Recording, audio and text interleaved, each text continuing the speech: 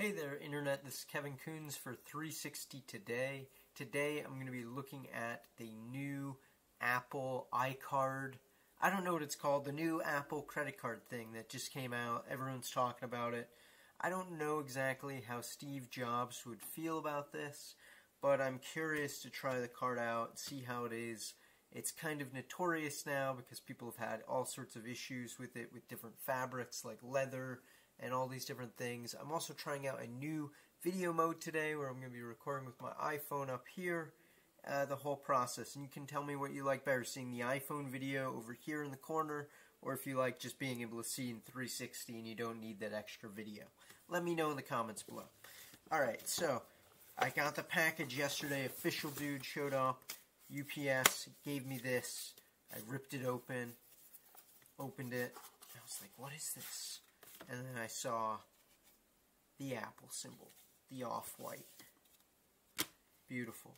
And so I opened it up, and there was my name right there. I don't know if I should hide that info, but that's what it basically looks like. And so then it said activate your card. And so you can take the card out. It's my first time taking it out. It's strong. It's very heavy. It's not light at all. You can hear just the noise that makes. Ooh, that's rough. That's rough if you were to drop that on a glass table at a restaurant. You might not want to do that. If it's on a nice wooden table maybe, or it's something like that, that might be better. It's a little rough. What's great about this is if you have it in your wallet and you're stranded somewhere, let's say a castaway situation, you can use this to maybe cut open a coconut. So that's pretty cool. The Apple logo there is cool. I was really in the market for a new credit card, and Apple came along with this just in the nick of time. But to be honest, I have a leather wallet, so I don't know how long this is really going to last in my leather wallet. We'll see. I hope it doesn't start to turn it into off-white. That would be awful. People have already joked they're going to make sleeves for it so it won't change colors. But yeah, that could be an issue. Anyway, I need to activate it on my phone, so I'm going to do that. But there it is, the unboxing of the Apple iCard, or whatever the heck it's called. The first venture into Apple cards. I'm sure I'm going to get a lot of compliments with this being in Silicon Valley and San Francisco.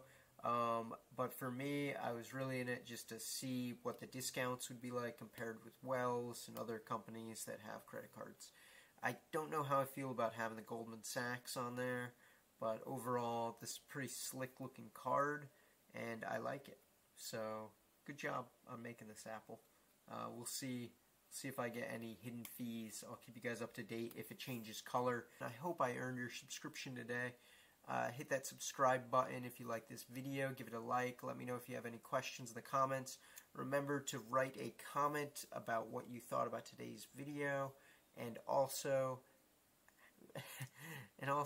don't forget, have a great day.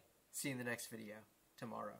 And we will be unboxing the Insta360 One X GPS remote, which, by the way, I'm going to shoot the video right now and then post it in 2 days, and that way it's already done. So if you notice I'm wearing the same clothes tomorrow, know that's the reason why. Alright, see you guys later. Bye.